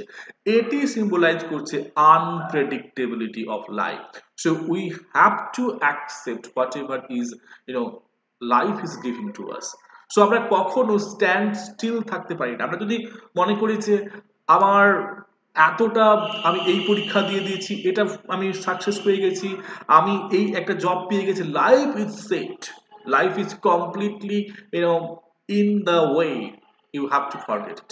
জীবন কখনো অ্যাজ ইউজুয়াল হবে না, আপস অ্যান্ড ডাউনস থাকবে। আর এই জনির এই যে নেচারটা, ওয়াইল্ড অ্যান্ড আনকন্ট্রোলেবল নেচারটি, এটা কিন্তু আমাদের দেখাচ্ছে যে life is full of আনপ্রেডিক্টেবিলিটি। So it May come in the form of any form. Okay, now important লাইনসের দিকে যদি আসি, I have got to be good or I will be tired two. অর্থাৎ এখানে probably one of the characters, gym এবং স্যারমোজ তারা বলছে I have got to be good or I will be tired two, আমিও হয়তো বাধা করবো। নেক্সট চলে আসবো এ hunger artist by France Kafka. A hunger artist, very important একটি শর্ট স্টোরি। তো এখানে কি হচ্ছে, আ hunger artist, so the story follows A hunger artist who performs fasting, যে অনশন করছে, as a public spectacle, as public spectacle হিসেবে সে অনশন করছে। অ্যাজ পাবলিক ইন্টারেস্ট ওয়েন্স, তো যখন মানুষের মধ্যে সেই ইন্টারেস্টটা হারিয়ে যায়, the hunger artist continues his fast privately, সে নিজে নিজে গোপনে গোপনে সেই ফাস্টিং বা অনশন করতে থাকে। ইভেনচুয়ালি, অবশেষে, ডাইং, মারা যায়, অ্যালোন অ্যান্ড ফরগটেন, এবং তাকে সবাই ভুলে যায়। তো একজন স্বনামধন্য কবি, একজন স্বনামধন্য লেখক, তিনি কোনো একটা মুদ্রা নিয়ে দেশের, সেটা নিয়ে তিনি কি করছেন, অনশন করছেন। প্রথম প্রথম জনগণ তাকে সাপোর্ট করলো, তারপর সবাই তাদের ইন্টারেস্ট হারিয়ে যায় এবং সবাই চলে যায়। এবং কিন্তু তিনি নিজে কিন্তু তার মোরালিটি ধরে রাখার জন্য তিনি প্রাইভেটলি কিন্তু এটা করে যাচ্ছিলেন, বাট আলটিমেটলি ওই সেটা করতে গিয়ে নিজের প্রাণ হারালেন। যাই হোক, এবং সবাই ভুলেও গেলেন যে এই লোকটার কন্ট্রিবিউশন, সবাই ভুলে গেল। সো ইন আ লাইফ, আমাদের জীবনেও তো এরকম ঘটে। সো এখানে থিম হিসাবে রয়েছে alienation, the Quest for recognition. আমরা জীবনে, আমরা প্রত্যেকটা মানুষই আমাদের প্রিয় মানুষটার কাছ থেকে যা শুধুমাত্র রেকগনিশন পাওয়ার জন্য কত না কি করে থাকি। তো সিমিলার ওয়েতে এখানে দেখানো যায় কোয়েস্ট ফর রেকগনিশন। কেউ চাই তাকে ভালো করে, কেউ একজন প্রতিষ্ঠিত একজন না খেলোয়াড় হিসেবে দেখুক, প্রতিষ্ঠিত একজন অ্যাক্টর হিসেবে দেখুক, বা প্রতিষ্ঠিত একজন মানুষ হিসেবে দেখুক, বড়লোক হিসেবে দেখুক, যেভাবেই হোক, আমরা এই রেকগনিশন, এই ছোট্ট একটা রেকগনিশনের জন্য আমরা কি না কি করতে থাকি, এখানে সেটাই দেখানো হয়েছে। Are the futility of seeking meaning in a কনফর্মিস্ট society, যে সোসাইটি স্বার্থান্বেষী, যে সোসাইটি এক্সিস্টেন্সিয়ালিস্ট, সেখানে আমাদের এইরকম মিনিং খোঁজা, ওকে, নাম খোঁজা, যশ খোঁজা, it's kind of futile, just like Wilfred আউনের সেই ফিউটিলিটি কবিতার মতো, নিরর্থক, কোনো অর্থই নেই। ইম্পর্টেন্ট ফ্যাক্টসের দিকে যদি আসি, দ্য হাঙ্গার আর্টিস্ট স্ট্রাগল, তার যে লড়াই ফর রেকগনিশন, এই পরিচিতির জন্য, হিজ আইসোলেশন, তার এই নিঃসঙ্গতা, অ্যান্ড হিজ ডিসইলিউশনমেন্ট, এবং তারপরে তার এই মোহভঙ্গ, ওই সোসাইটির ফ্রিকলনেস, এই সোসাইটির মানুষরা যারা একদিন, আজকে যেমন করে আজকে এই কোনো এক মুদ্রা চলে আসুক, তারা সেটা নিয়ে কথা বলবে, আজকে মোমবাতি নিয়ে ঘুরে বেড়াবে, দুদিন পরে সেই ব্যক্তিটাই ভুলে যাবে যে সৈন্যটা হয়তো দেশের জন্য প্রাণ দিয়েছে, বলি দিয়েছে, হয়তো সেই কয়েকদিন সেন্টিমেন্ট চলবে, সোশ্যাল মিডিয়ায় বড় বড় স্ট্যাটাস করবে, কিন্তু দুদিন পরে সব উড়ে যাবে। সো এগুলো সব সেন্ট্রাল থিম হয়েছে আমাদের এই নারেটিভের মধ্যে। ইম্পর্টেন্ট ক্যারেক্টার্সের মধ্যে রয়েছে the hunger artist, the protagonist আমরা পেয়েছি whose Quest for recognition through self Daniel becomes a futile pursuit. অর্থাৎ আমাদের জীবনে আমরা চাইবো অবশ্যই ভালো হতে, ভালো কিছু করতে, but not sacrificing our own self. করবো, তবে সেলফ ডেনিয়াল, নিজের স্বার্থটা পুরোপুরি ছেড়ে দিয়ে যাওয়াটা একদম উচিত নয়। অবশ্যই উপকার করবো, অবশ্যই মানুষের পাশে থাকবো, but you have to consider your own position first, যেটা করেনি হাঙ্গার আর্টিস্ট। এরকম স্বার্থান্বেষী সমাজে এসে নিজেকে পুরো স্বার্থটাকে বিকিয়ে দেওয়ার চেষ্টা করছে। ওকে, নেক্সট আসবো, চরিত্র রয়েছে দ্য ইমপ্রেসারিও। ইমপ্রেসারিও একে, the manager who overseas the hunger artist performance. একজন ম্যানেজার ছিলেন তার, এবং যে তার এই আর্টিস্টের এইরকম ফাস্টিং করছিল সেটাকে সে লক্ষ্য রাখছিল। নেক্সট হচ্ছে মেজর সিম্বল। এখানে ফাস্টিং, এই এই যে অনশন, এইটি কি সিম্বলাইজ করছে? The symbolise the hunger artist search for meaning, আমাদের এই আর্টিস্টের অর্থের সন্ধান, অর্থের অনুসন্ধান, and the inability of society, এবং এটা দেখিয়েছে যে এই সমাজ, যে সমাজের মধ্যে অক্ষমতা মোড়া, two appreciate his artistic sacrifice, যেটা তার এই আর্টিস্টিক সেলফটাকে মানে কেউ বুঝতেই পারেনি। ইম্পর্টেন্ট লাইন্স যদি আসি, because I could not find the food I liked, if I had found it, believe me, I should have made no fuss and starved myself like you or anyone else. So very pathetic line, এটি একটি মানে হৃদয় বিদারিত করার মতো একটা line ছিল। ওকে, next চলে আসবে question, sorry question নয়, it's about number 15, The Monkey's Paw by W.W. Jacobs. Okay, so W.W. Jacobs লেখা এই দ্য মাঙ্কিস প।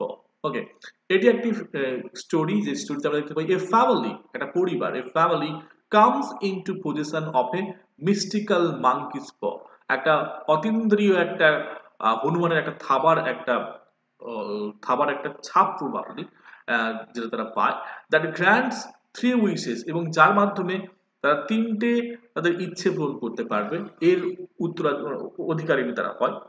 ডেসপাইট ওয়ার্নিংস, তবে এটার মধ্যে পেছনে একটা কিছু একটা ওয়ার্নিং ছিল, চেতনা ছিল, চেতাবনী ছিল, চেতাবনী। দে ইউজ দ্য প, তারা তথাপি সেই পটাকে ইউজ করে, অ্যান্ড সাফার ট্রাজিক কনসিকুয়েন্সেস। তো 3টা উইশ ফুলফিল করে ফেলেছে, তবুও তাদের এই যে ওয়ার্নিংটা ছিল, যার জন্য তারা সাফার করতে থাকে। সো লার্নিং দ্যাট, তখন তারা বুঝতে পারে যে ফেট ক্যান বি ক্রুয়েল, ভাগ্য যেমন সুন্দর হয়, ভাগ্য তেমন নিষ্ঠুর হয়। And wishes often have unforeseen outcomes, এবং তারা ইচ্ছা প্রকাশ করেছে যেগুলো আমরা অদৃষ্টের লক্ষণ, যেগুলো আমরা দেখতে পাই না, সেগুলো যেন কেউ যেন তারা পূর্ব থেকে অনুমান না করে, যারা অলওয়েজ তারা ওয়েট করে থাকে যেটা আসে সেটাকে অ্যাকসেপ্ট করার জন্য। সো সেন্ট্রাল থিম হচ্ছে ফেট, এখানে কেন্দ্রীয় থিম হচ্ছে ফেট, the consequence of tampering with the unknown. যদি আমরা কখনো এই যেটাকে চিনি না, যেটাকে জানি না, যেটা ফিউচার, সেই ফিউচার নিয়ে যদি আমরা কখনো যদি ট্যাম্পারিং করি, সেটাকে আমরা যদি মানে আমাদের ভালো করার জন্য খুব অসৎ পথে যাই বা যে কোনো একটা বিকৃতিমূলক কাজ করি, কখনোই ওটার মানে পরিণতি ভালো হয় না। and the imitation of human desires, and the limitations of human desire, এবং সবথেকে ভালো কথা যে মানুষের জীবনে একটা সীমা থাকা উচিত, limitation. So we have to work with our limitation, আমাদের লিমিটেশনের মধ্যে থেকে কাজ করা উচিত, যেটা কিন্তু সাধারণত মানুষরা কিন্তু ভুলে যায়, যার কারণে মানুষরা সাফার করে। ইম্পর্টেন্ট ফ্যাক্টস এর দিকে যদি আসি, the story revolves around the ফিমেলিজ wishes, ফ্যামিলির উইসেস এর দিকে unexpected and tragic consequence that follow, এবং যার ফলে তাদের অপ্রত্যাশিত একটা পতন ঘটলো। ইম্পর্টেন্ট ক্যারেক্টারের মধ্যে রয়েছে এই যে দ্য হোয়াইট ফ্যামিলি, এই পরিবারের কথা বলা হয়েছে, তাকে বলা হয়েছে the white family. So the family that encounters the mystical monkeys প and experience it's consequences. Next হচ্ছে sergeant major Morris, sergeant major Morris indication the friend, বন্ধু, হু ব্রিংস দ্য কার্সড মাঙ্কিস প ইনটু দেয়ার লাইভস, যে এই পরিবারের মধ্যে এই অভিশপ্ত হনুমান পটাকে নিয়ে এসেছিল, পটাকে কে নিয়ে এসেছিল? দ্য সার্জেন্ট মেজর মরিস, মাথায় রাখবেন। মেজর সিম্বল এখানে মাঙ্কিস প ছাড়া আর কি আর হবে। তো এটি সিম্বলাইজ করছে কি the danger of uncheck desires and the unpredictable nature of ফেট। তো আমরা আমাদের ইচ্ছা, আমাদের যে কামনা, আমাদের যে প্রত্যাশা, সেটা যদি মানে আনচেক থাকে, অর্থাৎ মানে মার্জিত না থাকে, তাহলে কি সাফার করতে হয় আমাদের, তাই এখানে দেখানো হয়েছে। ইম্পর্টেন্ট লাইনস মধ্যে রয়েছে I had a spell but on it by an old fakir, a very holy man. He wanted to show that fate ruled people's lives and that those who interfered with it did so to their sorrow. তো যারা already everything is set, everything is destined by God Almighty, but if we try to temper it, it will interfere in our life too, just like environment, just like nature. প্রকৃতি আমাদের কাছে মা তুল্য, আমরা তাকে প্রকৃতির কোলে আমরা বড় হয়েছি। আজকে প্রকৃতিকে আমরা কি করতে চাইছি, আমরাই ডমিনেট করতে চাইছি, যার কারণে প্রকৃতির রোষের শিকার আমরা হচ্ছি। তো everything is kind of give and take policy, whatever you take, whatever you give, you will receive like that. নাও আমরা 16 নম্বরে চলে আসবো, অর্থাৎ the lady with the dog by Anton Chekhov. তার আগে আপনাদের কিছু রেসপন্স যদি থেকে থাকে।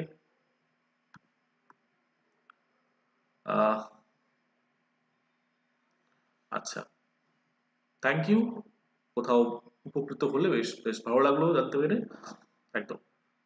নেক্সট চলে আসি। আচ্ছা, the lady with the dog by Anton Chekhov. Okay, so এই the lady with the dog Anton Chekhov, এখানে দেখতে পাচ্ছি ডিমিট্রি গুরভ।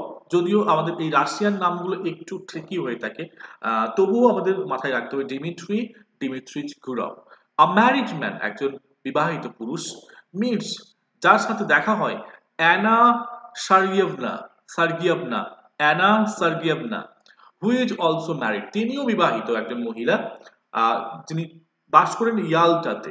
ওকে, তো দে স্টার্ট অ্যান অ্যাফেয়ার, এবং তাদের মধ্যে একটা কোথাও একটা বন্ধন বা একটা প্রেমমূলক একটা অ্যাফেয়ার শুরু হয়, ডিসপাইট দেয়ার ইনিশিয়াল ইন্টেনশন, যদিও তাদের প্রাথমিক ইন্টেনশন অন্য কিছু ছিল, মানে মিটিং ছিল আলাদা রকম ভাবে।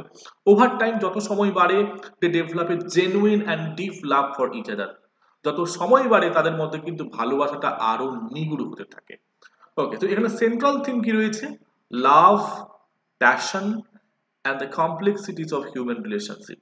আমাদের মানুষের যে মনের মধ্যে একটা কমপ্লেক্স সাইকি আছে, আমাদের মনের সাইকেলে কখন কাকে ভালো লাগে, কখন কার সাথে কেমনটা আমরা ইমোশনালি কানেক্ট হয়ে যাই, এটা আমাদের নিজের মধ্যেও আমরা অনেক হয়তো থাকি না। সো এটা দেখানো হয়েছে এর মাধ্যমে। And search for genuine connection, এবং কোথাও একটা খাঁটি একটা কানেকশনের কোথাও একটা অনুসন্ধান করা হয়েছে। Important facts, the story revolves around, এখানে গল্পের মূল বিষয় হচ্ছে গুরভ এবং এই অ্যানাজ ক্ল্যান্ডেস্টাইন অ্যাফেয়ার, এই যে কি বলবো, কলঙ্কিত বলা যেতে পারে, বা একটা মানে লোকেদের কাছে একটা বিবাহ বহির্ভূত একটা সম্পর্ক, একটা কি বলবো, উম, একটা আনঅ্যাকসেপ্টেড একটা relationship and there emotional journey, এবং তার মধ্যে তাদের একটা যে আবেগীয় যে জার্নি, এই অ্যাজ এ লাভার অ্যান্ড বেলাভেড হিসেবে দেখানো হয়েছে। ইম্পর্টেন্ট ক্যারেক্টার্স এর মধ্যে রয়েছে ডিমিট্রিজ গুরভ এবং অ্যানা সার্গিয়াভনা। তো অলরেডি দুটো চরিত্র সম্পর্কে আমরা পেয়েছি, আর ব্যাখ্যা করছি না। মেজর সিম্বলের দিকে চলে আসি, দ্য সি সাইড সেটিং। এই উপর এই ছোট গল্পের সেটিং হচ্ছে দ্য সি সাইড সেটিং, সমুদ্রের পাশে একটা সেটিং। এটি সিম্বলাইজ করছে দ্য ফ্রিডম, মানে সমুদ্র সিম্বলাইজ করছে freedom, escape from societal constraint, সামাজিক যে একটা বাধা, যেটা হচ্ছে এই institution, the name is marriage. ওকে, এই বিবাহের মতো ইনস্টিটিউশন থেকে, যেখানে লাইফ রেসপন্সিবিলিটি, লাইফে লায়াবিলিটি রয়েছে, সেখান থেকে যে চলে যাওয়া, সেখান থেকে যে বেরিয়ে আসার জন্য যে যে যে যে যে যে যে অন্যতম সিম্বল হিসেবে কাজ করছে, তা হচ্ছে এই যে সেটিংটা, এই সি সাইড সেটিং, সিম্বলাইজ হচ্ছে ফ্রিডম, এসকেপ। ওকে, নাও ইম্পর্টেন্ট লাইনের দিকে যদি আসি, and it seemed as though in a little while the solution would be found, and then a new and splendid life would begin. So সেখানে aspiration হচ্ছে এখানকার দেখতে পাচ্ছি, and it was clear to both of them, দুজনের ক্ষেত্রে, that they had still a long road before them. So এটা kind of narrator is talking about both the characters. তো এখানে একজন narrator এই দুজনের সম্পর্কে বলছে। ওকে, সে হচ্ছে মোস্ট ইম্পর্টেন্ট লাইন, আপনারা দেখবেন একটু অবশ্যই। ওকে, নেক্সট 17 নাম্বার যেটা রয়েছে, রিভ ভ্যান উইঙ্কেল। এটি আপনারা হয়তো কোথাও শুনেছেন বা পড়েছেন। লিখেছেন Washington Irving. Reeve Van Winkle, তিনি একজন ভিলেজার, এবং তিনি কার্সকিল মাউন্টেনের পাদদেশে থাকতেন। একবার তিনি ঘুমিয়ে গেছিলেন false asleep after drinking with mysterious strangers, after drinking, এবং কিছু পানীয় ড্রিঙ্ক করার পরে, এবং তারপরে তার সাক্ষাৎ হয় মিস্টিরিয়াস স্ট্রেঞ্জার্সের সাথে, and wakes up 20 years later, এবং তারপরে 20 বছর পরে তিনি ফিরে আসেন, রিয়ালাইজিং the world around him had changed, এবং তার গোটা বিশ্বটা, গোটা পরিবার, সবকিছুই পরিবর্তন হয়ে গেছে, তার জগৎটা while he remained the same, যদিও নিজের কোনো পরিবর্তন ঘটেনি, বাকি জগতের পরিবর্তন ঘটে গেলেও নিজের মধ্যে কোনো পরিবর্তন হয়নি। তো এখানে সেন্ট্রাল থিম কি হচ্ছে? চেঞ্জ। আমাদের জীবনেও এমনটাই ঘটে, বহু জিনিস পরিবর্তন হয়ে যায়, কিন্তু আমরা নিজেরা পারি না চেঞ্জ হতে। দ্য প্যাসেজ অফ টাইম, এবং দেখানো হয়েছে কিভাবে সময় যেন ওই স্রোতের মতো ঠিক চলে যায়, ঠিক তেমনটাই। And contrast between past and present, এবং অতীত এবং বর্তমানের মধ্যে যে এই যে পার্থক্য, এই যে ডিকোটমি, এটা এই ছোট গল্পের একটা থিম। ইম্পর্টেন্ট ফ্যাক্টস এর দিকে যদি আসি, রিপের যে এনকাউন্টার দ্য মিস্টেরিয়াস ফিগার, একটা একটা ওই অপরিচিত একটা অদ্ভুত চরিত্রের সঙ্গে তার দেখা হওয়া, অ্যান্ড হিজ অ্যাওকেনিং, তারপরে ওই যে 20 বছর পরে তার যে জেগে ওঠা, এগুলো একটা অন্যতম ফ্যাক্ট এই ছোট গল্পের, আর পিভটাল মোমেন্ট অফ দ্য স্টোরি। আর যদি ইম্পর্টেন্ট ক্যারেক্টার দিকে আসে, রিপ ভ্যান উইঙ্কেল তো রয়েছে, তারপরে হচ্ছে ওই মিস্টেরিয়াস স্ট্রেঞ্জারটি, এই ফিগারটি যেটা মাউন্টেনে রয়েছিল, হু cause Reeves extended slip, probably ইনিই ছিলেন উনি কারণ, যিনি তাকে ওই দীর্ঘায়িত 20 বছর ঘুম পাড়িয়ে দিয়েছিলেন। নেক্সট মেজর সিম্বলের দিকে আসবো। রিপের লং স্লিপ, এখানে রিপ যে দীর্ঘায়িত ঘুমিয়েছিল, ঠিক না, কুম্ভকর্ণের মতো ঘুমানো, এই long sleeve symbolises A departure from reality. আমরাও জীবনে অনেক সময় আমাদের অনেক রকম বাধা, অনেক রকম আমাদের পরিস্থিতি আসে, তখন আমরা বলি আরে কিছু না, ব্যাপারটা কিছু না, ঠিক হয়ে যাবে। এই যে রিয়ালিটি থেকে ডিপারচার হয়ে যাওয়া, তো তার 20 বছর যে এই যে ঘুমিয়ে থাকাকে বলা হয়েছে রিয়ালিটি থেকে পিছিয়ে থাকা। So while the changes in the village symbolise, এবং যেখানে তার সে শুধু পরিবর্তন হয়নি, বাকি সবাই পরিবর্তন হয়ে গেছে। বহু মানুষ আছে আমরা জানি জীবনে এরকম সাফার করে। ওকে, ইম্পর্টেন্ট লাইন্স কি আছে? The very village was অলটার্ড, it was larger and more populous. Okay, now number 18, the secret life of Walter মিটি। The secret life of Walter মিটি by James থার্বার। James থার্বার, the secret life of Walter মিটি। ওকে, story লাইনটা দেখে নিই একবার। Walter মিটি আ মিক and passive man. Walter Mickey হচ্ছে খুবই ভীরু, কাপুরুষ এবং নিষ্ক্রিয় একজন পুরুষ। এসকেপস হিজ মান্ডেন লাইফ, তার এই যে পার্থিব জগৎ থেকে সে পালিয়ে গেছে থ্রু ভিভিড ডে ড্রিমস, একটা সুচক্ষ বা সুচিত্র স্বপ্ন দেখে, দিবা স্বপ্ন দেখে। হোয়ার হি বিকামস এ হিরো, যেখানে সে ওই তার স্বপ্নের সে হচ্ছে নিজেই হচ্ছে হিরো বা বীর। হি এমবার্কস অন ভেরিয়াস ইমাজিন অ্যাডভেঞ্চার্স, এবং সেই রকম ভাবে তিনি সেই স্বপ্নের মধ্যে দিয়ে গেছে, বহু অভিযান সে করছে, contrasting with his ordinary existence. সে তার যে নিজস্ব জীবনে রিয়ালিটিতে যেরকম তার জীবন রয়েছে, তার থেকে ইমাজিনেশন ওয়ার্ল্ডে সে একটা অন্য একটা ক্যারেক্টার হয়ে গেছে। It's kind of most important character হয়ে গেছে। So it's kind of the short story has a kind of romantic elementary in this case. So এখানে escapism, daydreaming, contrast between reality and fantasy are the major central theme. Important facts কি আছে এখানে? ওয়াল্টারের দিবা স্বপ্ন, এবং তারপরে এই যে ফ্রিকুয়েন্ট এসকেপিজম, যখন তখন যে ঘুম থেকে মানে ওই মানে রিয়ালিটি থেকে চালিয়ে চলে যাওয়া একটা অন্য জগতে, from its mundane life, from the crux of the narrative. এবং এটাই আমাদের এই ছোট গল্পের মূল কেন্দ্রীয় থিম হয়ে গেছে। যদি ক্যারেক্টার দিকে আসি, ওয়াল্টার মিটি অলরেডি পেয়েছি, the protagonist who এনগেজেস in elaborate day dreaming to escape ordinary life. দৈনন্দিন জীবন থেকে মুক্তি পেতে তিনি এরকম স্বপ্ন দেখতেন। অন্যদিকে মিসেস মিটি, মিসেস মিটি হচ্ছে ওয়াল্টারের স্ত্রী, হু অফেন রেপ্রিমেন্ডস হিম, তাকে প্রায় সারাক্ষণ বকাবকি করে তার এই অ্যাবসেন্ট মাইন্ডের জন্য, তার এই ভুলমনার জন্য। মেজর সিম্বল হচ্ছে এখানে ওয়াল্টারের সেই দিবা স্বপ্ন, এটি সিম্বলাইজ করছে তার ডিজায়ার, তার উচ্চাকাঙ্ক্ষা ফর এক্সাইটমেন্ট অ্যান্ড সিগনিফিকেন্স, তার ওই তাৎপর্য জীবনের জন্য, in contrast to his mundane reality, তার পার্থিব জগৎ থেকে। আচ্ছা, ইম্পর্টেন্ট লাইনের দিকে আসবো। ইম্পর্টেন্ট লাইন হচ্ছে পোর beast, he is got to imagine himself the hero of his insignificant life. Okay, most important লাইনটা মাথায় রাখবেন অবশ্যই। নেক্সট আসবো দ্য গিফট। সো আমরা দ্য গিফট অফ ম্যাজাই পড়েছিলাম ও হিন্দি, তবে এটা হচ্ছে the gift by Li by. Li by একজন চাইনিজ কবি ছিলেন। তো এই Chinese poet Li by receives a gift, তিনি একটা উপহার পেয়েছিলেন, এবং সেই উপহারটা কিসের? অফ ওয়াইন, মদের, ফ্রম এম্পারার, সম্রাটের কাছ থেকে। রাদার দ্যান ড্রিঙ্কিং ইট, সে সেটাকে পান না করে হি কম্পোজেস এ পোয়েম, সেটা কবিতা লেখে এবং এক্সপ্রেসেস হিজ গ্র্যাটিটিউড, এবং সে তার কৃতজ্ঞতা শেয়ার করে, and giving the wine two A passer by, এবং সেই যে মদটা, ওয়াইনটা একজন পথিককে দিয়ে দেয়। So সিম্বলাইজিং his appreciation for nature and lives fleeting moment. তো এটা সিম্বলাইজ করছে যে তিনি প্রকৃতির যে প্রত্যেকটা জিনিসকে প্রশংসিত করতে জানেন, এবং অবশ্য জীবনের যে মুহূর্তগুলি যে চলে যাচ্ছে ধীরে ধীরে সেইটাকে উপভোগ করতে জানেন। Central theme gratitude. আমরা আজকের দিনে দাঁড়িয়ে আমরা অধিকাংশ মানুষই না ভুলে গেছি কৃতজ্ঞতা জানাতে, কাউকে ধন্যবাদ বলতে, থ্যাংক ইউ বলতেই ভুলে গেছি আমরা।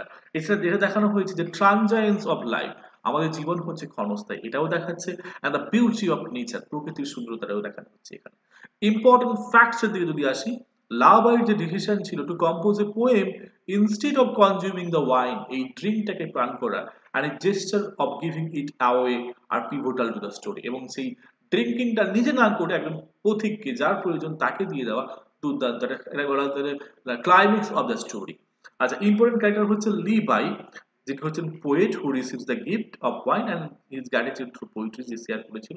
আর আমাদের প্যাসার বাই চলে আসবো, দ্য রেসিপিয়েন্ট অফ লা বাইজ gift, Li বাইজ gift representing the appreciation of life simple pleasures. জীবনের সহজ যে আনন্দটা হচ্ছে ইজ অ্যাবাউট ইন শেয়ারিং, আমাদের এই একে অপরকে শেয়ার করার মাধ্যমে। সো মেজর সিম্বল হচ্ছে এখানে ওয়াইন, এটি রিপ্রেজেন্ট করছে লাইফ ফ্লিটিং মুমেন্ট।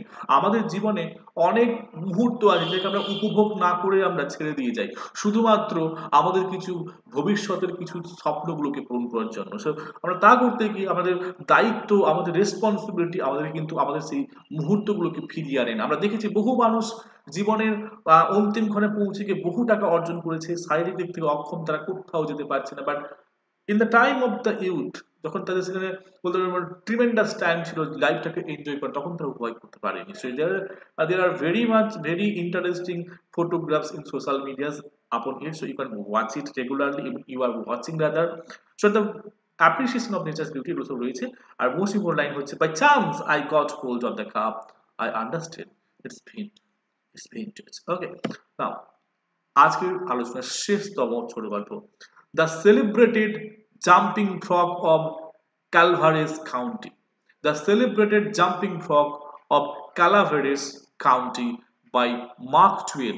মার্ক টুয়েনের আসল নাম হচ্ছে Samuel ল্যাংহর্ন clemency. So mark Twain হচ্ছে তার ছদ্মনাম। আপনারা জানেন নিশ্চয়ই, আমেরিকান রাইটার যিনি বিখ্যাত রয়েছেন তার দুটো উপন্যাসের জন্য, একটি হচ্ছে দ্য অ্যাডভেঞ্চার অফ টম সোয়ার and the adventure of হাকলবরি fin. So mark টুয়েনের লেখা ছোট গল্প the celebrated jumping frog of ক্যালাভারেজ county. So এই গল্পের মূল বিষয়বস্তু কি? এ ম্যান, একজন মানুষ বা একজন পুরুষ যার নাম হচ্ছে স্মাইলি, ওনস এ ফ্রগ, তার একটি ব্যাং রয়েছে, নেমড Dan One Webster বা Dan I Webster, which he bets, যেটাকে নিয়ে সে বাজি ধরে, on bets on in frog jumping কম্পিটিশনে তাকে নিয়ে বাজি ধরে। এ stronger tricks Smiley by feeding Dan One Webster buckshot, causing him to lose a bet. তো যাই হোক, এ স্ট্রেঞ্জার, একজন আগন্তুক, এই স্মাইলির সাথে ছলচাতুরি করে তার এই ব্যাংকটাকে কিছু একটা খাইয়ে দেয় বাক্সর নামে, এবং যার কারণে ওই বেটটা সে হারিয়ে যায়। ঠিক আছে, ওই হেডটা ওই বেটটা বা ওই বাজিটা সে হেরে যায়, স্মাইলি হেরে যাচ্ছে। তো এই হচ্ছে এই ছোট গল্পের মূল কাহিনী, the celebrated jumping frog of ক্যালভারেজ county. Okay, central theme এখানে রয়েছে trickery, ছলচাতুরি, deception and the humour in rural American life.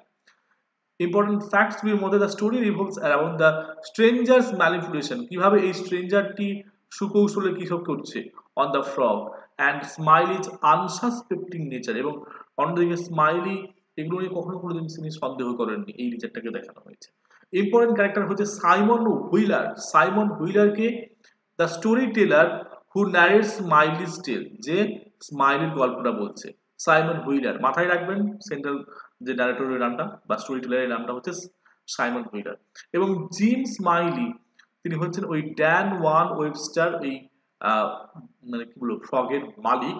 A man known for his গুলিবিলিটি, যদিও এই জিম স্মাইলি খুব মানে চতুর লোক, মানে কিভাবে লোকে ঠকিয়ে কি করে মানে কি বলবো তার ব্যাংককে জয়লাভ করা যায় প্রায়শই করতো।